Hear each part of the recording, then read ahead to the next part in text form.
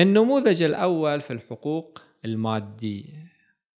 الوالد رحمه الله كان يقول: جاءنا مجموعة من العمال، قضية قديمة يمكن قبل 45 عام في كربلاء المشرفة، فكانوا يشتغلون بالبيت.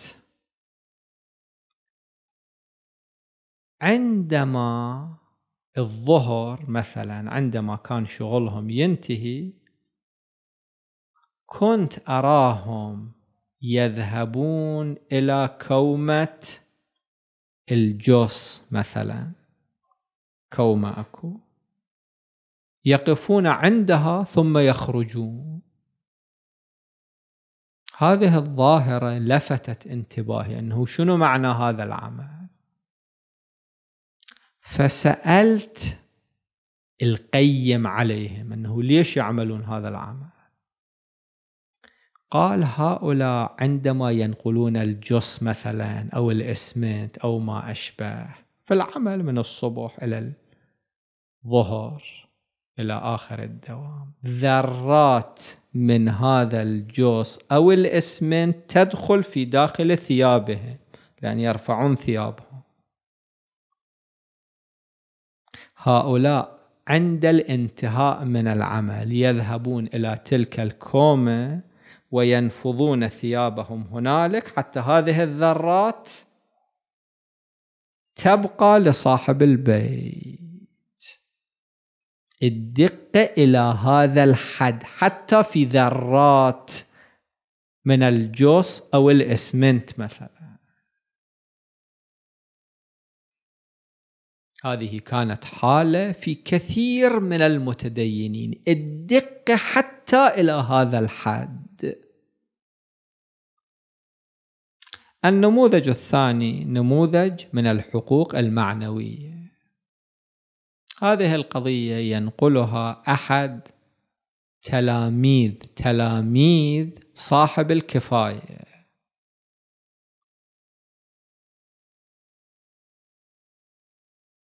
وهو أحد علمائنا الكبار.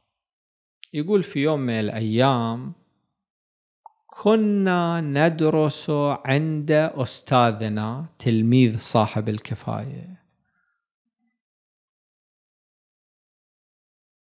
فذكر فرعا ذكره أستاذه صاحب الكفاية في المباحث الأصولية. ذكر أن أستاذنا صاحب الكفاية ذكر هذا الفرع،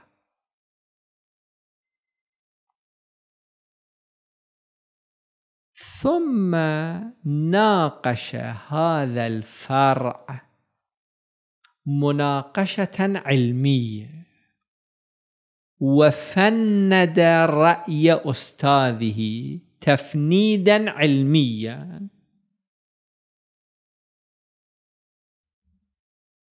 ثم قال: إنما ذكره أستاذنا لا يعدو وهما من الأوهام، أو لا يعدو وهما، يعني اشتبه في طرح هذا التفريع على هذا المبحث.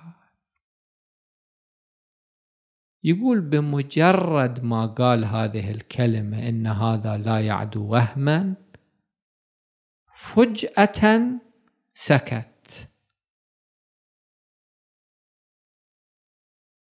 بعدين قال البحث اليوم تعطيل. يقول احنا تعجب. قال نحن الذين لا نحترم كبارنا مثلي أنا في هذا الموقف لسنا جديرين بالتدريس، وأنهيت التدريس والبحث عطلة. قال هذه الكلمة ونزل من المنبر وعلامات الألم بادية على وجهه، أنه لماذا عبر. المناقشة العلمية ما فيها إشكال، التفنيد العلمي ما بيه إشكال، ولكن أن تقول إن هذا وهم، هذا ما كان ينبغي. هذا ربما يكون فيه النوع من عدم الاحترام للطرف الآخر. أنتم إذا تلاحظون كتاب الفرائد للشيخ الأنصاري رحمه الله عليه، تشوفون يناقش الآراء بمنتهى الاحترام. يمكن يفند رأي الطرف الآخر، ما يقبل رأي الطرف، ولكن بمنتهى الاحترام. هذه المراعاة للحقوق المادية والمراعاة للحقوق المعنوية كانت عند المتدينين بكثرة هائلة.